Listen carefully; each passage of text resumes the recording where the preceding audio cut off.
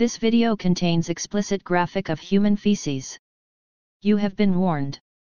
Engineering 8 presents 5 crappy engineering.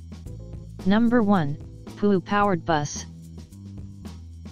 Western European countries are the only places where reducing carbon footprint is taken seriously. It all began in Lille, France, when biomethane extracted from human waste is used to run buses in 1994. Today, Scandinavian countries, United Kingdom, Germany, and Switzerland have similar system with biofuel sources.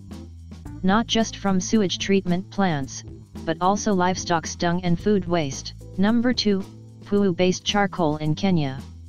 Human and animal dung have been used as notable alternative fuel before industrial age. Despite its ubiquity in developing countries, it was never properly industrialized like other fossil fuels. Until one company in Kenya decided to step up for it. Human waste is collected from villages around Nakuru city and dried for weeks before it was burned on high temperature. The result is odorless and harmless fuel that is comparable to charcoal and firewood. A great solution that is not just green, but also solved poor sanitation in Kenya. Number 3, poo fertilizer in North Korea. Treated human solid waste is safe for crops. In fact, some cities across America turn 50% of human feces into fertilizers to save landfill space. It becomes a problem when there is improper handling of this kind of fertilizer, combined with poor sanitary conditions, for example in North Korea. A medical checkup revealed 7 out of 17 female North Korean defectors have parasites in their stool. A South Korean surgeon who treated a North Korean defector had also removed huge parasitic worms from his patient's intestines, which he described as something that only happened in textbook. Number 4. Crap app. An app called DiaperPie alerts phone or tablet user when the baby just excremated. Besides sensing poo particles, electronic sensors embedded in diaper also tracks baby's location and body temperature on behalf of busy parents.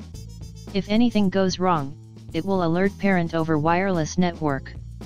Although it sounds cool, this app is just probably trying to solve a non-existent problem.